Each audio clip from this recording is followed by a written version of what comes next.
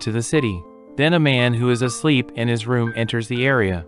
He lets one of the parasites creep into his ear. Even though the man is agitated, he returns to sleep to unwind. Shinichi, a boy, now makes an appearance. He puts headphones in his ears at night and listens to music.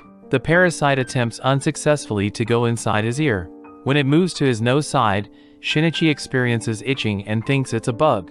He picks it up and throws it aside. He makes a move to stomp it.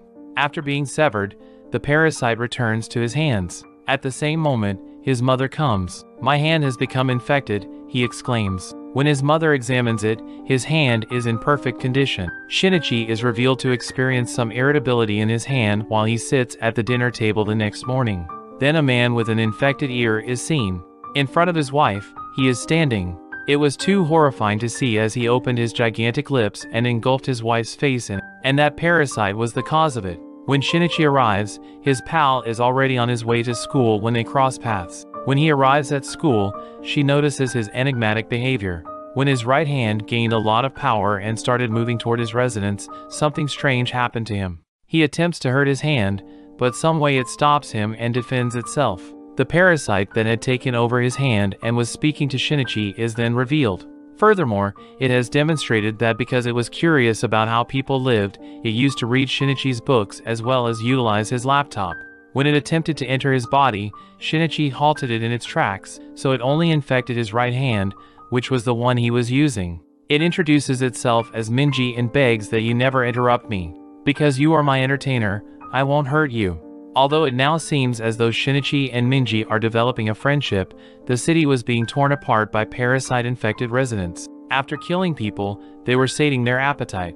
On the other hand, Minji led Shinichi to a motel where a lot of parasites were devouring human flesh. They are mistaken, provide the meat, as Shinichi is likewise sick. He is still a human and not completely tainted, yet they nonetheless proceed to decapitate him. However, Minji defends Shinichi by assaulting them since it could also perish along with Shinichi.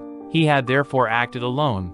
The killing of indigenous has been reported, but no one has been able to identify the killer, since parasites carried it out deftly and quietly. "Why don't you force your companion's parasites to stay away from humans?" Shinichi asks Minji. Then, Minji responds, "You consume other animals and vegetables in the same way. Humans are what we eat. Why is it flawed, then?" When Minji was attending school, it used to be able to detect the sort of parasite present. It alerts Shinichi to the presence of a second parasite nearby. There was nothing else than his teacher seeing Shinichi. That instructor is aware of his infection, but she insists that you shouldn't be scared of me, since I don't intend to hurt others. Instead, I am learning about how others live, so that their qualities may always be present in me. It directs him to two other parasites, including a student and a policeman. It reads, "I am married to this police officer, and we are having a child. And that child will grow up to be a person. Additionally, we desire to live humane lifestyles. Because it is against UN law, we won't execute someone in public. However, we like to eat in silence. Are you going to join our team?" Minji disagrees, though. The same police officer visits them the next day. Then Minji shows Shinichi, who has come to murder us after learning we killed a parasite at a hotel on that particular day.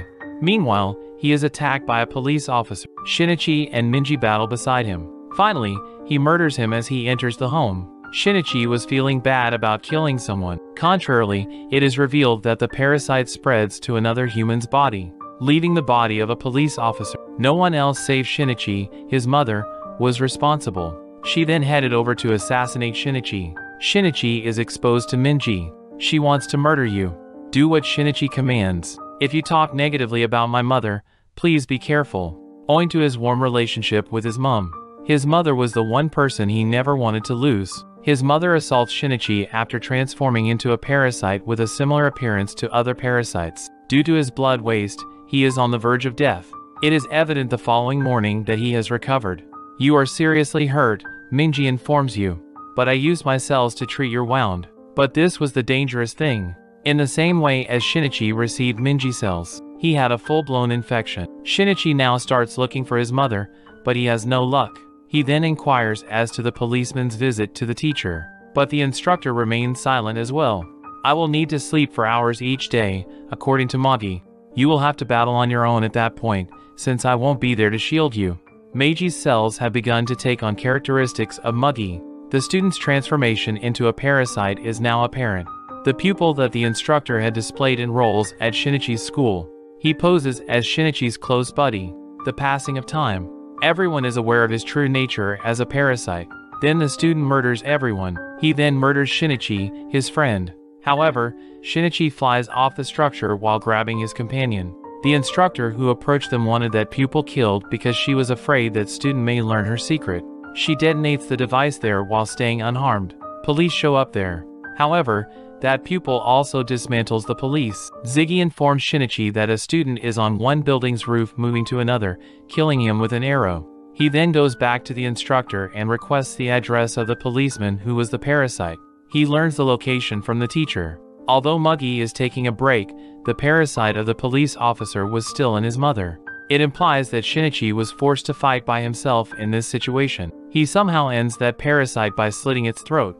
Later, the police officer and his mother are cut off. The next scene has Shinichi visiting his friend at the hospital. He is saying that I will eliminate